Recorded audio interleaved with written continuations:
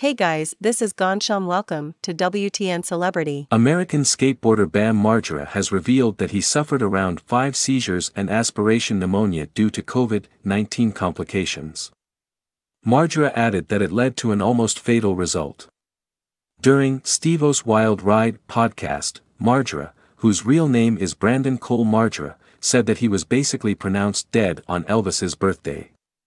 He did not even know that he had COVID-19. He added that his body was shutting down, and that he went into 4 seizures.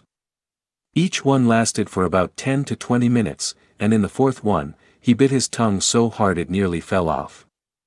It got swollen and puffy.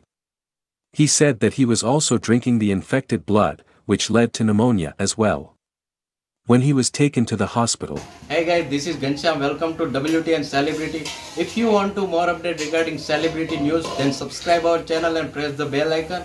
We daily upload 3 to 5 videos on update regarding celebrities in the world. So thank you very much for watching our video. Thank you very much.